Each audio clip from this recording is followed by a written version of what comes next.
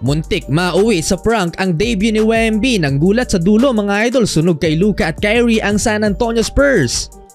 Eto na ang most awaited NBA season debut ni Victor Wembanyama. Hindi na preseason at expect na mas matinding pagsubok ang pagdadaanan ni Wemby. Spurs versus Dallas Mavericks mga idol, si Kyrie Irving at Luka Doncic ang unang assignment ni Wembanyama. Simulang-simula mga idol, tinesting kaagad ni Uncle Drew ang depensang kayang ibigay ni Victor Wembanyama at supalpal nga ang inabot ni Uncle Drew.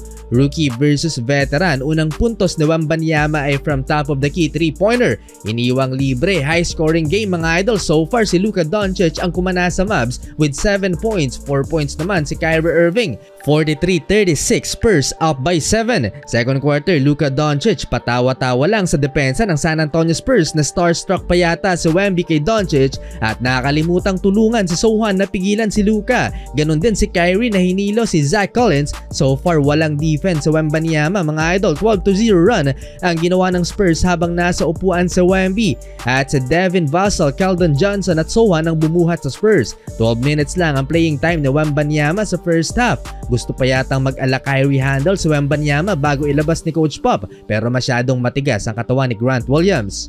Doncic and Tim Hardaway Jr. combined with 31 first half points. 68-64 mga idol, halftime lamang lang ng 4 ang San Antonio Spurs. Maganda din ang debut so far ng big man rookie ng Mavs na si Derek Lively. Taas ng kumpiyansa, bagong pick and roll body ni Luka. Third quarter, hindi nadagdagan ng 6 points na naitala ni Wembanyama sa opening quarter. Napako na ang French big man. Dala ng pressure mga idol, may daga sa dibdib si Wemby. Mukhang kabado sa kanyang debut dahil lahat ng fans nakasubaybay sa kanya. In just 15 minutes of playing time, may 4 turnovers at 4 fouls na si Wemby, kaya naman nilabas siya ni Coach Pop. Nakahabol ang Dallas Mavericks led by Luka Doncic na pinadapa pa si Jeremy Sohan.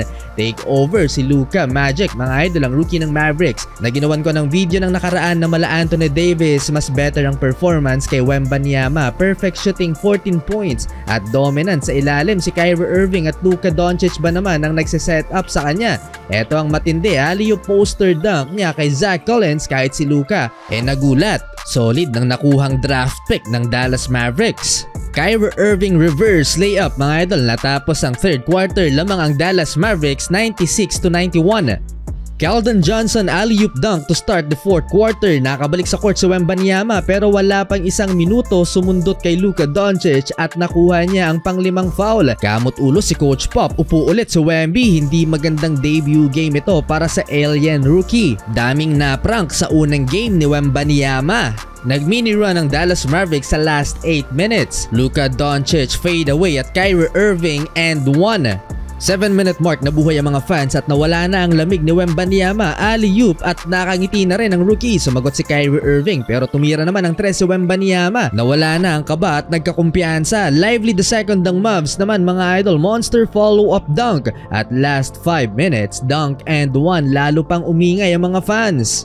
Tuwang-tuwa na mga idol ang home team pero andyan pa si Luka Doncic at Kyrie Irving na siya nag-take over para sa Dallas Mavericks. 5 straight points mga idol for Kyrie Irving habang si Luka Doncic dagger 3-pointer sa harap ng dalawang players ng Spurs. Andun din si Wembanyama. Nang trash talk tuloy si Luka Doncic, panalo ang Dallas Mavericks. 33 points, 14 rebounds and 10 assists for Luka, 22 kay Kyrie Irving.